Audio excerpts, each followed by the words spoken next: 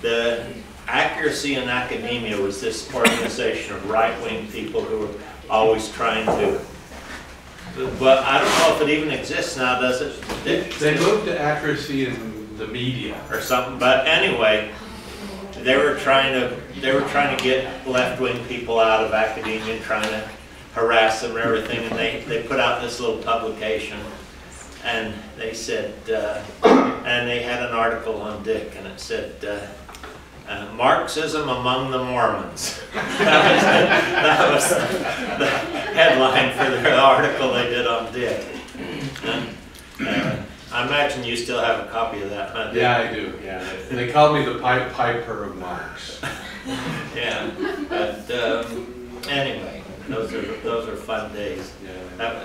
That was when we were over in the business building. Dick was the undergraduate advisor. Yeah, that was.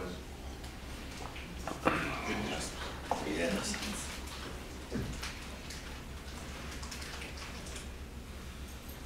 Hey Pete, will you pass the cookies around since everybody sat down before they arrived? Like just put them on the table and pass them around? Oh.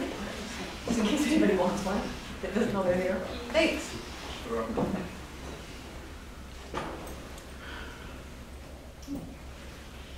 Nobody's going to take one? Hey, Jean, just grab one for me. Oh.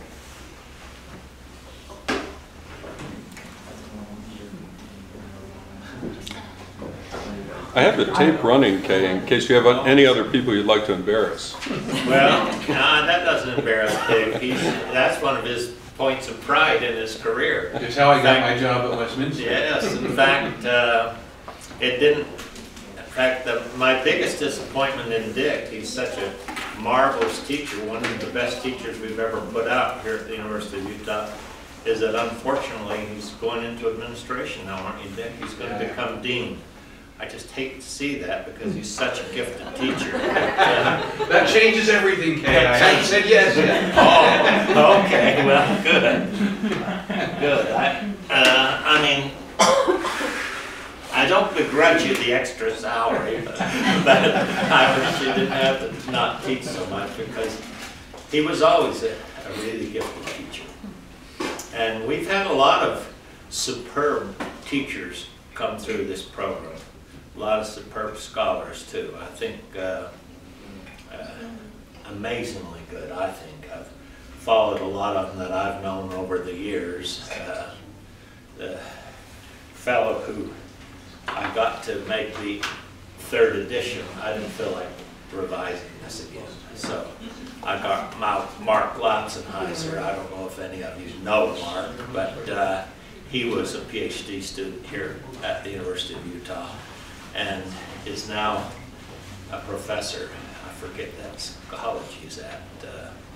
In Earlham, thank you, in Indiana. And he was a superb student too. We've had some people that just are as good as you can find anywhere on earth in any school. And he was one. We've had a lot. I just got back from going up to Willamette University and visiting Jerry Gray up there, who was one of Dick's best friends back when he was a student here at Utah. He was a superb student as well. So we've had, I mean, I can't start ticking them off. Right? For sure miss a lot of them that were really, really good. And so, so I'm really happy and proud to be in that same tradition myself, because of course I was a student here. I was in the early 60s. I started out in, I got a bachelor's degree in economics, but I was very interested in philosophy. So I started out a graduate student in philosophy. Ironically, this is where the philosophy department was. When I was a graduate student in philosophy, it was right here, and this was a part of their department right then. And all they had was a master's degree with regular classes, and if you wanted to get a PhD, you had to do it with directed readings and special studies and things of this sort. And that's what I was going to do, but I was running short of money, but I liked some things in economics because I was always very interested in matters of wealth and poverty and justice and injustice and so forth. And matters of justice and injustice are at their very heart involved in economics, in my opinion. So I was always interested in economics. And at a personal level in economics, the philosophy department didn't have at that time any TAs, and the economics department did. So in the 62-63 school year, I became a TA in economics, even though I was still thinking I would get a PhD in philosophy. But it would pay my tuition and give me a stipend. And that year I graded and served as a person in sections of principals.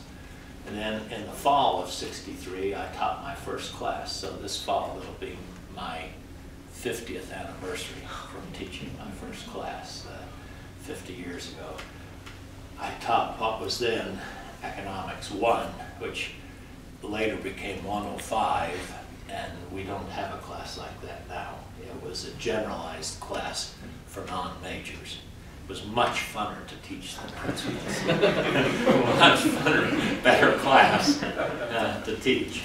I talked to Gene. I'm very flattered that you asked me to come back. I miss being a teacher. I miss it a lot. There are things that I enjoy about being retired, but there are things that I miss very much about interacting with students. That it has been the most rewarding profession that I can even imagine. The people that I mentioned and innumerable others that I haven't mentioned, it's been such a rewarding thing to interact with them and to have many of them I'm friends with to this day, decades after some of them have been. In fact, some of the students that I'm very close friends with are retired professors now that I served on their PhD and dissertation committees, and some of them have retired. In fact, a couple that Kirsten got to go in that little book that you made for them, a couple of those have retired now from being professors. I mentioned to Gene, I just talk about history of economic thought because I think that's really a crucial thing to study for economics.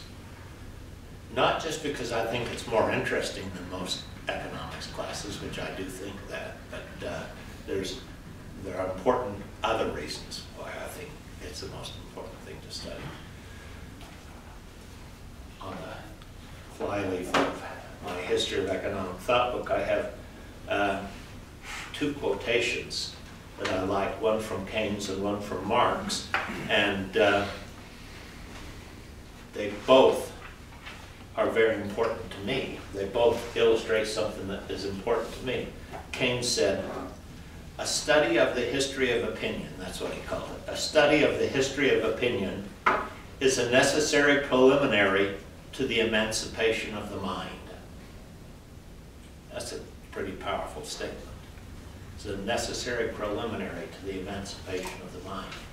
Marx's statement is an even more powerful one, I think, and it certainly is powerful to me. It really touches something deep in me, Marx's statement. He says, quote, ideas won by our intelligence, embodied in our outlook, and forged in our conscience are chains from which we cannot tear ourselves away without breaking our hearts.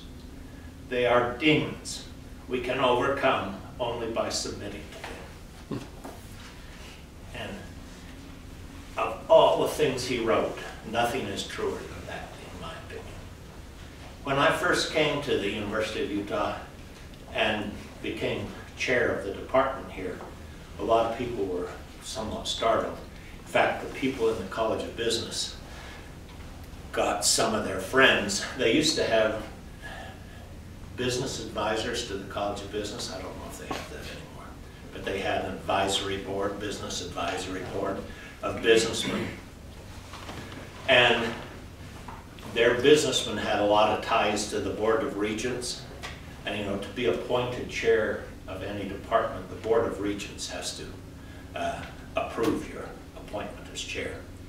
the College of Business got their advisors to go to the Board of Regents and say, veto this guy, he's a communist. That's what they said. Actually, the truth of the matter is, and I hate to say I am not now, nor have I ever been, but the truth of the matter is, if I had wanted to join, I wouldn't know where you sign up. I wouldn't have known where. But they said, this guy is a communist.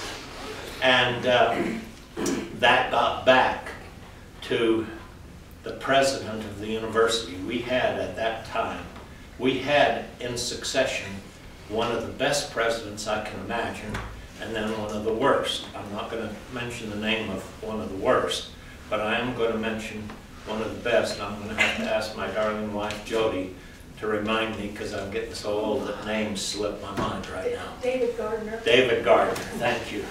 David Gardner David Gardner was one of the best university presidents. In fact, he went from here to being president of the University of California system, and he was a wonderful president.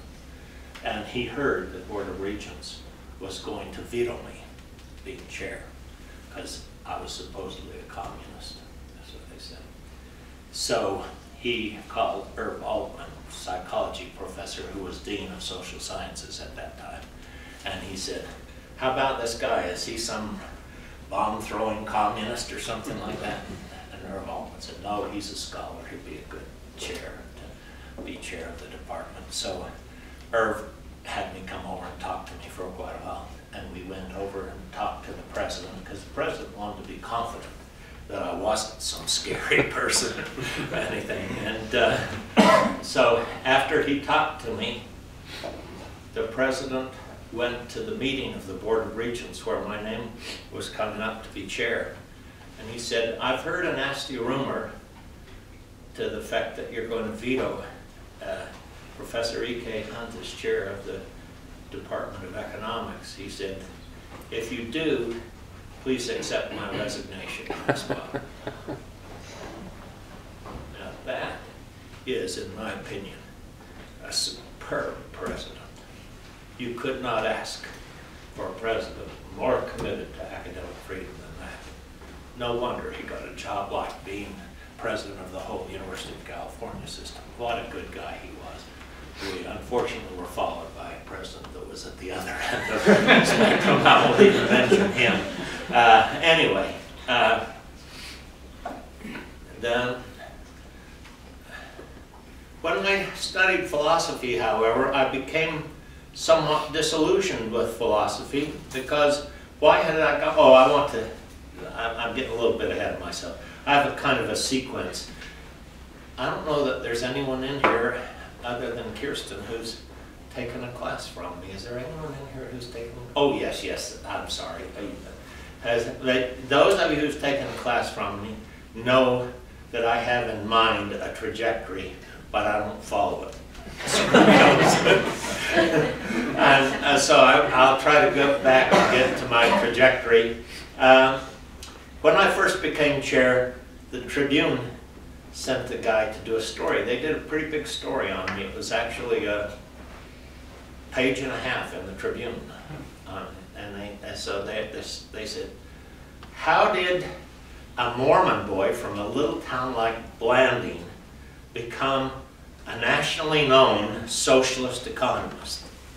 How did that ever happen?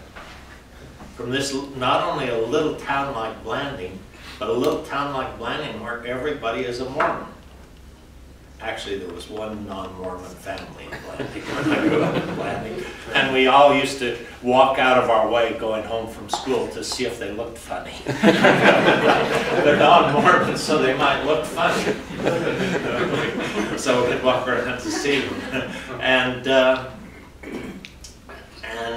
I told them, that's not so strange.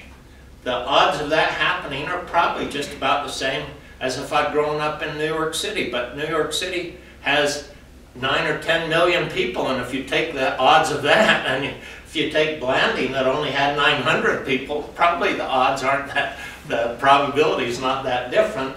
But the main thing that I said is that I didn't really renounce or get angry at my Mormon or Christian upbringing. I just took certain parts of it much more seriously than most of my peers. For example, the Sermon on the Mount. Blessed are the poor, blessed are the weak, and statements like, inasmuch as you've done it unto the least of these, you've done it unto me. And statements like that. Moreover, my great-grandfather had been involved in the establishment of the early Mormon cooperatives that had been aiming at creating socialism. So you have a lot of possibilities in your background to be attracted to socialism in the first place. So it wasn't that I gave up anything. I just, like many 18-year-old kids when I started college, I was curious. See, like all kids at 18, you're told what to think mostly up till then. Doesn't matter if you're Mormon or Catholic or atheist or anything else. Mostly when you're 18, people have told you what the world is, what you think about it and everything that people have told you. And you've taken almost everything on the authority of people that have told you that. When you're 18, some people never change from that.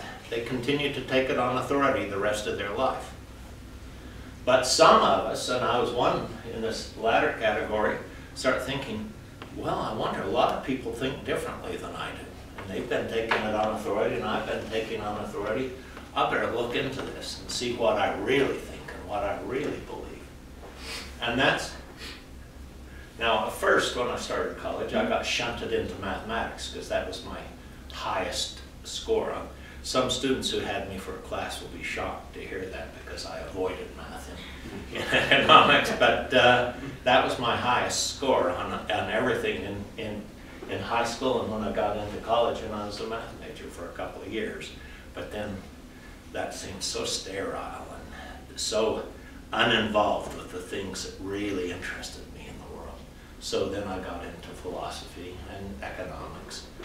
And then in graduate school, I started thinking I'd get a PhD in philosophy. But it soon became clear to me that the only thing I liked in philosophy were the history of philosophy courses, because the Greek philosophers and the medieval philosophers got into things that really interested me, things about the individual and what does life mean, and what reason is there to believe in God, what reason is there to believe in life after death, what reason is there to think there is real ultimate metaphysical freedom and not freedom, and so forth. And the 20th century philosophers were getting into the realms of very esoteric high logic. Ludwig Wittgenstein was the patron saint of a lot of 20th century philosopher that was getting into very esoteric stuff in philosophy that, so far as I could see, had it did not shine any light on any issues that I wanted to study. So at some point I decided to get out of philosophy, although I did take a PhD qualifying exam in philosophy and I passed it, I'm happy to say.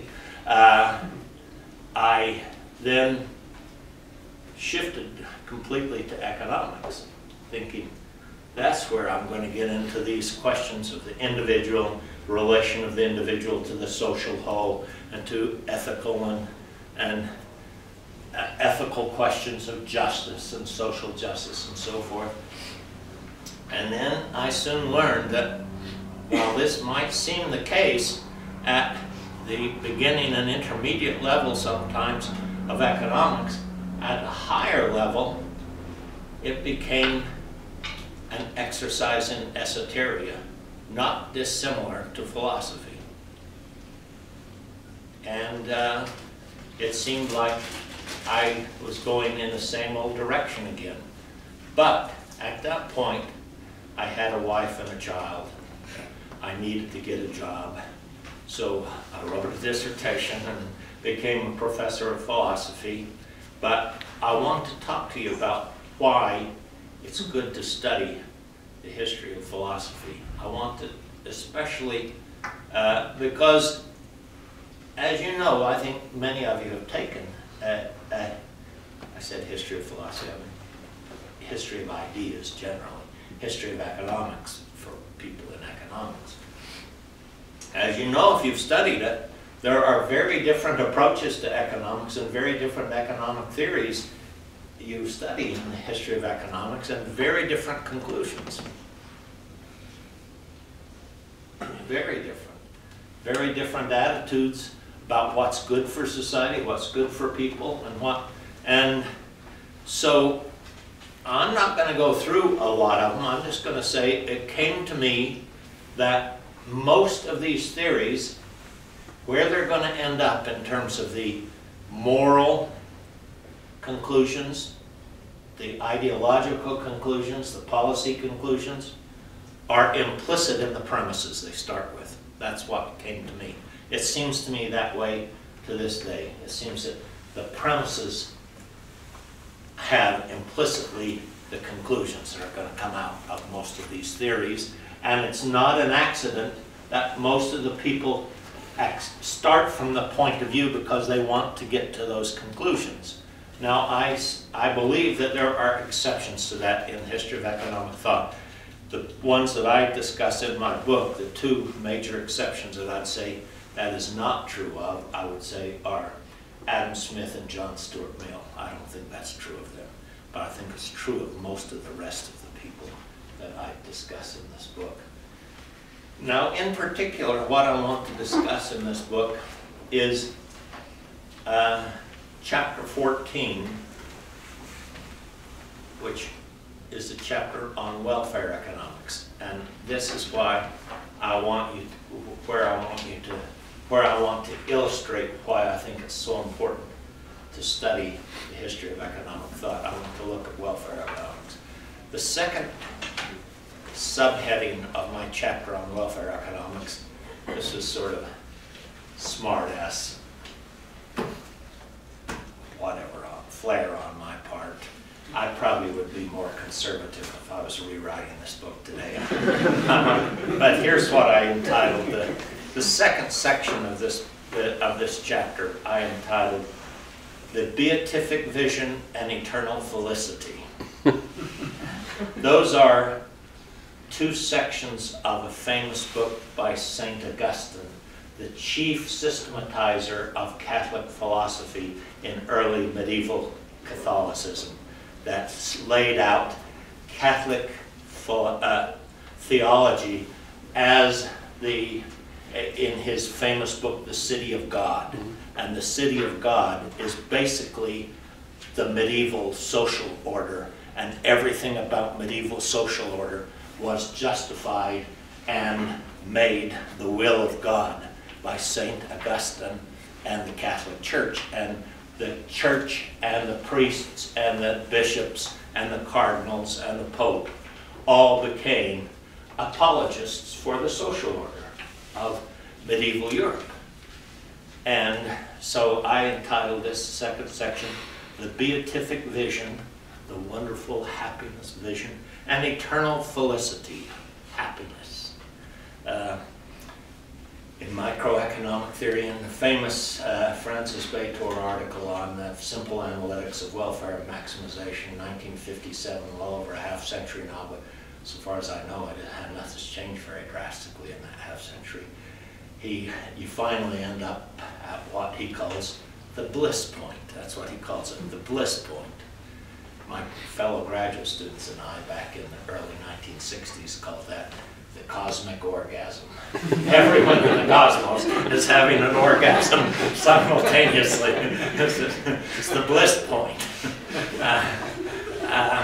Now,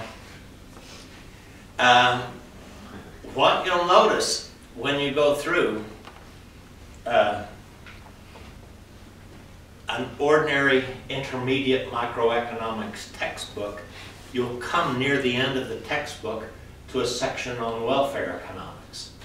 And then you'll come to a section on production theory and isoquants and the return to the factors of production and all that sort of thing, and then you'll come to a thing on consumption but what you'll notice is that every single point leading up to the bliss point, every single point you study in that chapter, there's a reason why it's near the end of the intermediate microeconomic theory textbook.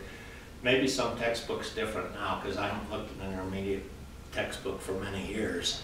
But when I was writing this, I looked at every one I could find, but it's been quite a few years since I wrote this. But every one at that point, I couldn't find one that was any different. Every single argument to reach the bliss point of happiness and efficiency and market efficiency had been made earlier as a standard point of microeconomic analysis. Every single point. There was no new argument in welfare economics that was not made in an earlier point in the microeconomic theory. Now, what I do in that chapter is to show you what a weak footing it's on. Now, there's nothing that I do in what I would view as savagely tearing apart neoclassical welfare economics. Nothing that I do that's original with me. Not a thing. I didn't come up with one critique of neoclassical welfare economics that's original with me. I just went through the literature. It has been ripped to shreds in the literature. Everything about it has been ripped to shreds. Has it been abandoned? This is what's really crucial, it seems to me. Has it been abandoned? Beyond the intermediate theory level, my answer is yes. What I found out in the profession, many times talking to many high-powered conservative neoclassical economists, is if you start saying, here's the problem with neoclassical welfare economics. Yeah, so what? So what? So what? Why is it in the textbook? Well, that's low level. That's a heuristic little model. It doesn't mean anything.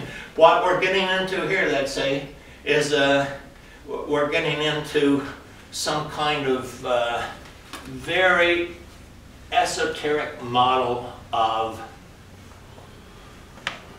complex bargaining with different agencies under different conditions of risk and uncertainty, with different degrees of connection and unconnection, and it's very, very esoteric, but it's not anything like this welfare economics. And you get into other models like that they no longer even defend that. Well, why do you teach it then to every single student? Now, I'm talking to my friend Jerry Gray, who's a graduate of this department, has a PhD from this department, and he's up in Willamette University, and what he's trying to do up there is they've got a very liberal leaning department there, and they're trying to alter the undergraduate program somewhat, so they have alternative approaches to economics get a little more weight. And they're having a really hard time because that entrenchment of neoclassical economics that you get in beginning principles microeconomics, intermediate microeconomics, and in welfare economics here is so entrenched as a standard that if they don't give it to their students, they're running the risk, if their students want to go to another school, of saying the students from Willamette University are incompetent because they did not memorize the Holy Grail.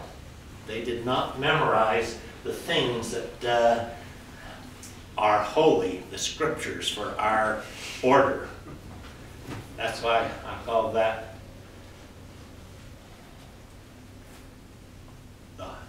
that's why I think of economics as the modern day Catholic Church. Academic economics is what in medieval life the Catholic Church was. There is some differences, they're not exactly the same. In medieval life, I would have been burned at the stake. I'm so happy that they're not exactly the same. You see, what I would have been a rogue priest. I would have been a priest who got the teachings, but went down the wrong path. And I probably would have been, if not burned at the stake, tarred and feathered and run out of town.